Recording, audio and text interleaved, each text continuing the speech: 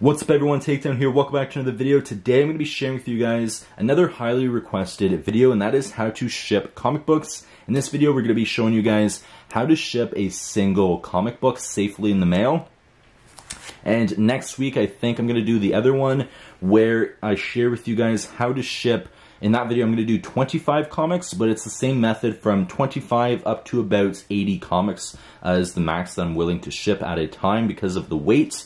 So I'm going to share that, how to ship multiple comics in next week's video. But for this one here, a single comic here, what you're going to need is 2 pieces of cardboard cut out that are just a little bit bigger than your comic here.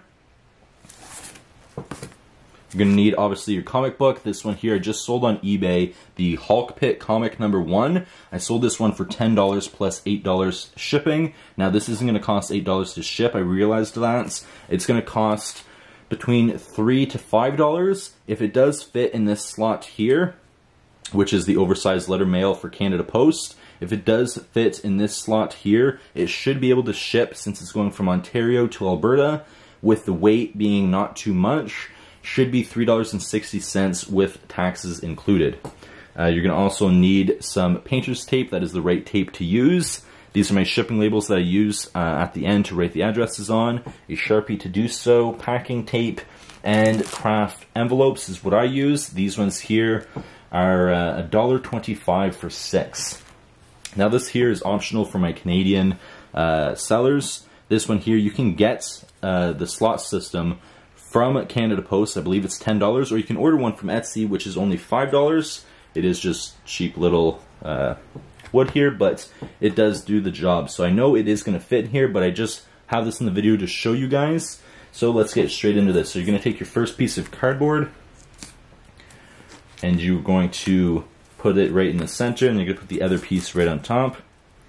You're then going to grab your painter's tape, just like this here. Now I have seen other people, whenever they do this, they will tape the comic to the first piece of cardboard and then tape the second piece of cardboard on top of that. To me, that's overkill. If you do it the right way, you shouldn't need to do and use all that extra tape. This one right here, it is not bouncing around and moving inside. It is nice and secure.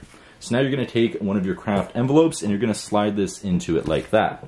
Now once you have it in, you are not simply going to seal it at the top here, because it is going to bounce around. You can see the cardboard end goes from here up to my thumb. So we are going to not only fold this one over, but also the end here. It doesn't go all the way up to the top, it goes to about here. So we're going to fold that there as well, just like that.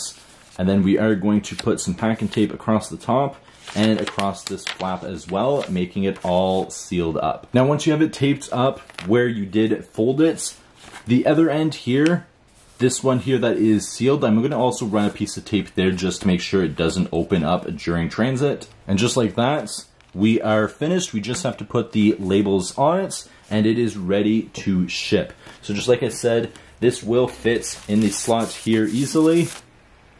Without any hesitation. So this here, with the weight, should be able to ship for $3.60 anywhere here in Canada.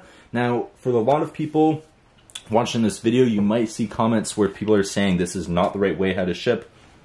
In my opinion, everybody has their own method, as long as it arrives safely. This here, I've been shipping for months and months and months now. Never had any issues, never had any comics damaged or missing, as long as you have the cardboard the right size. You're not going to want to cut the cardboard the exact size of the comic, because in transit, if it does bounce around, you want some protection on the corners and edges in case it is thrown around. It is the Canada Post, or if you're in the United States, the US Postal Service sometimes are extremely brutal with their packages. And even though this is thin, this here should not be damaged as long as you have the cardboard wide enough. Usually I do maybe an inch, half an inch around the whole comic extra. So you definitely want to do that. The only other thing that I would recommend is, once you put the address and the return address on this,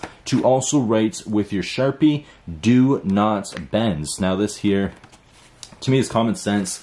This should not be bent. I don't know anybody in their right mind would look at this and be like, hey, it doesn't fit in the mailbox, so I'm going to bend it. You'll be surprised finding these bents all the time, so I do recommend putting do not bend on it. Hopefully they will get the hints, but this is how you ship a single comic book. I use this method for shipping anywhere from 1 to 5 comics depending on the width, because I do like to ship them, make sure they do fit in the slot here. If they are doing more than 5, let's say 6 or more comics, I might ship 2 of these. Like I said, if it doesn't fit in the slot, sometimes it's $10 to $12, where this will be $3.60. So even 2 of them, if I do 2 of these, that's $7 compared to it being bigger and packing it and it doesn't fit in the slot and it being $10 to $12. I still save money by shipping 2 packages, but this is how you do it here. Hope you guys enjoyed. I'll see you guys in the next video. And next week, like I said, I will share with you guys how to ship 25 comics. And in that method, you can do it for 25 to up to about 80 comics. But you will have to split up, and I will share that in that video. See you guys in the next one. Please take care. Peace.